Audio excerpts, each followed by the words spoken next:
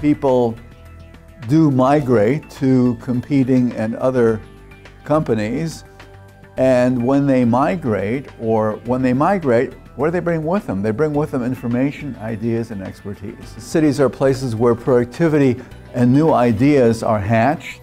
All of us are keen to be strategic about figuring out where we go to get ideas that matter to us, that are important to us and to our enterprise. Death of distance is not possible because there are so many things that we require a conversation for, to be in the same room for, because nuances and reactions and all those things matter. And that's why people continue to pay high prices, high rents, to be in proximity to each other, because they understand it's not all about electronics. Firms buy and sell goods, they create and seek information and ideas, and we call that networking. People do the same thing, they buy and sell goods, they create, seek information, ideas, and stimuli. To find firm and employment location pattern, we used two data sets.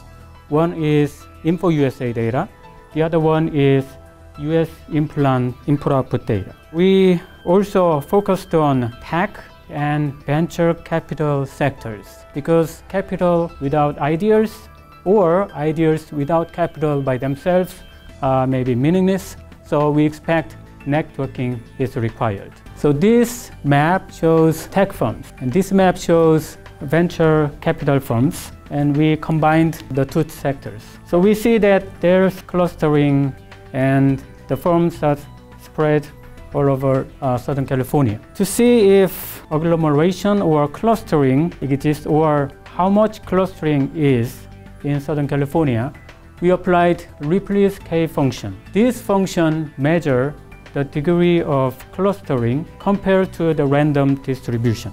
In this case, as you expand the rings around each firm, the odds of encountering another firm of the same industry do not depart from a random encounter. If it's a random encounter, then it may not be something we call purposeful agglomeration. We see that the observed pattern is a little bit above the high confidence level. And when the distance increases, it falls into the range. Ripley-k estimates suggest, again, agglomeration is evident near and far, much beyond 5 kilometers. Geography and space still matter, surprise, surprise. Even in this age of electronic communications, there's no death of distance. And sector, firm, and size make a little difference to this story.